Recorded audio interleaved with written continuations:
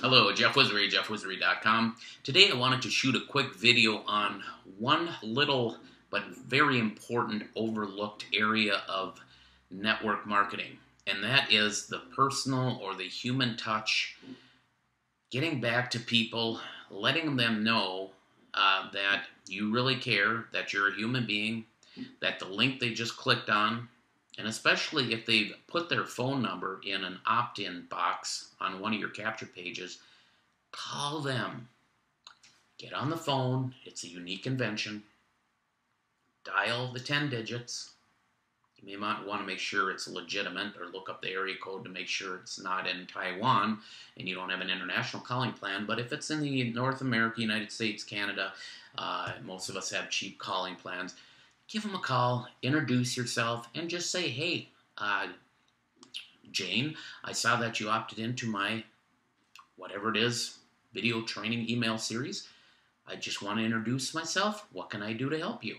It's as simple as it really needs to be. And I'll tell you, I just did that today, and it made my day because one of my subscribers on my list, which I pay good money to get these people, I'm using Facebook pay-per-click, she was told by her MLM that you don't need to click on the links that I had sent because they're all spammers. And she said she was amazed when she actually heard a live human being pick up the phone and call her.